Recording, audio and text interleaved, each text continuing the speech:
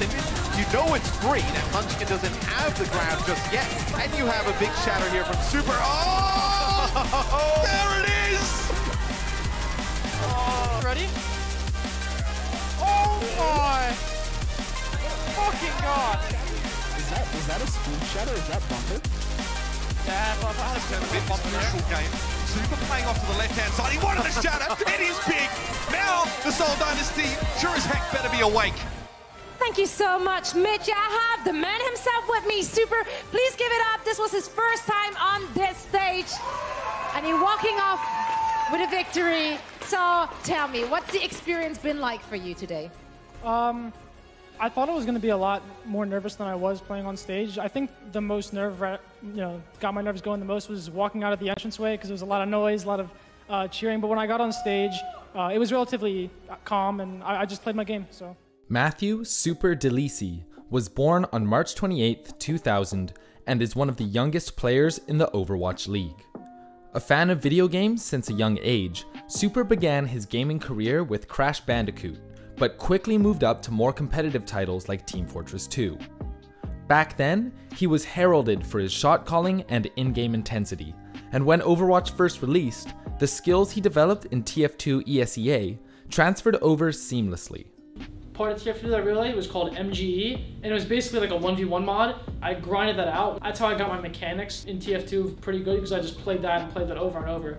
Now, he's a core member of the San Francisco Shock, and in this video, we're going to explore just how super he really is.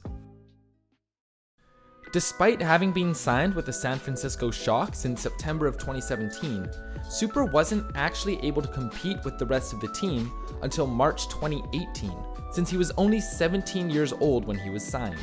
But when he finally did take the stage, the impact he had was immediate. Super made his Overwatch League debut back in Season 1 with 2,568 hero damage on Winston and 103 eliminations. And while his parents were tentative about letting him compete, when he entered the Overwatch League, it became apparent that his video game hobby was about to turn into a career. So you're still really young. The game came out when you're probably 16. How did you just go straight to top 500? Did you have experience in other big FPSs? well, I played ESEA for TF2, and everyone I played with on Bird Noises and Hammers and LG, they all were TF2 players. So we just had a lot of FPS skill just by TF2. Like the mechanics kind of carried over pretty well, so I was able to pick it up and run from there. Back in his TF2 days, Super was friends with members of a team called Bird Noises. In January of 2017, Super, along with his friends in Bird Noises, came together and joined Hammer Esports. The organization started entering smaller Overwatch tournaments before the entire roster was eventually acquired by Luminosity Gaming Evil. Later that same year, 3 members of the team moved up to the Overwatch League, as Jake was signed by the Houston Outlaws, Avast was signed by Boston Uprising, and Super was signed by the San Francisco Shock, his first big break in the esports industry. While many of his Shock teammates were constantly singing his praises before the start of the inaugural season, not many Overwatch fans really knew Super at all. And being on the Shock didn't do much to change that, since Super was on the sidelines with Sinatra, acting as an analyst during the regular season matches until they became old enough to compete. While we're ineligible to play, we're basically going to be spectating and can provide input from a third-person point of view, things that the players can't see in-game. So I think having that is going to help. In the meantime, Super would continue to scrim with the team at least once a week, while also playing Overwatch on his own stream. Unfortunately, Super was far and away the best player in competitive, and found it difficult to play his usual role of main tank, since none of his teammates could keep up with the dive meta. This allowed him to experiment, trying different roles and characters and moonlighting as a DPS. But Super's time to shine would finally come when he made his debut as San Francisco Shock's main tank. Like only they can, and Flatter is discorded and knocked to the ground. Now the Brig's being picked off. Desperately, Fisher trying to keep hold, but Super meets him in the middle with a big charge. And now Michelle's going to get desuited, and that's going to be enough for San Francisco Shock. And you may know Super as the loudmouth, witty, sarcastic player he is today. Look at these ugly, sloppy players. But when he first joined the league, he started his career a bit on the reserved side. With no prior experience dealing with press or with fans, you can hear him stumbling through this interview from November 2017. I would stay up late and I would, be loud, and they would get annoyed because they were trying to sleep. But once I finally, because I didn't really tell them what I was doing, so I brought them the first Hammers contract, and they were like, "What's this?" I was like, "I can get paid to play this game." They're like, "What are you talking about?" But as he eased into the spotlight of a professional Overwatch player, that quickly changed. That's why we brought you on. We knew you got a big mouth. We want to All right, see you let's use it. All right. Most overrated team in the league right now. Ooh. Go ham. Go ahead. No. Oh, Violet. Oh. This is it. The world's your oyster. I'm gonna say Fusion. Fusion. Ooh. And everyone here is also trash, but I'm the best at this game. That's not even a joke, by the way. Like I'm actually like everyone here sucks. I'm actually the best. Reaper's trash. Don't pick Reaper ever. That's just kind of how you lose games. I don't know. I mean, I don't think they're bad. I just think they're really inconsistent. So. All right. Okay. That's actually very vanilla. I'm quite disappointed. We'll get there. We'll get there. Super was quickly becoming one of the most popular players, not only on the Shock, but in the entire Overwatch League. And it wasn't just because of his funny commentary and sarcastic comments to interview questions. If you could actually rank yourself in the Overwatch League as a ranked player, where would you put yourself as? So, I watched Watchpoint this morning. Zoe wanted to call me super bad. I don't appreciate that very much. But I think I'm definitely one of the top Ryans in the league for sure.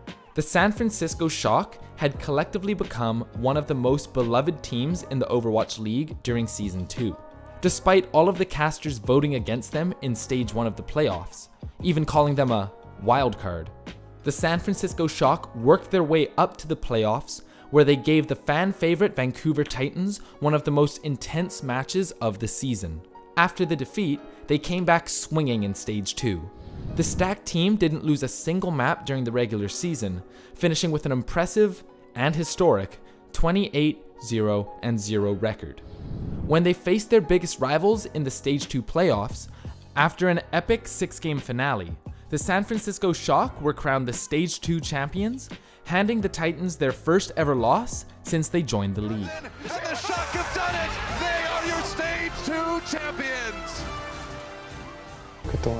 Congratulations! You guys have completed the anime redemption arc. You have taken revenge on the Vancouver Titans. You have gotten the first win against them.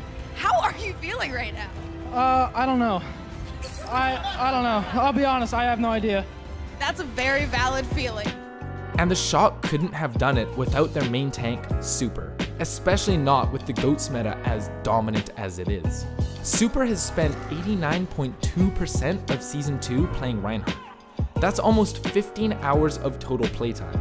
And during that time, he has proved himself as one of the best tanks in the league. When you get into that mindset of you're just on stage and you're just doing what you practiced, it becomes a lot easier, and a lot of that pressure like just rolls off your shoulders because you're in that mindset now, and you know that like, okay, I practiced this is what I was doing, and now I'm on stage just doing it one more time, then a lot of that just becomes easier.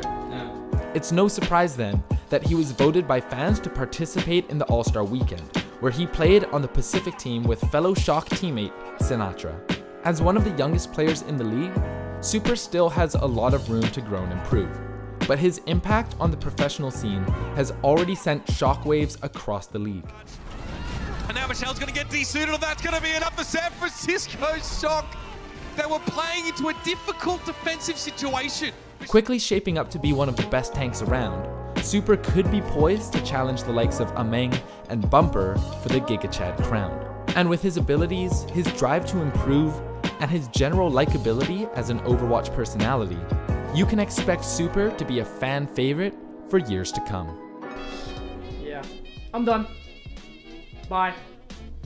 Have a good one. Bye. And now, a message from our sponsors. You and your friends game together.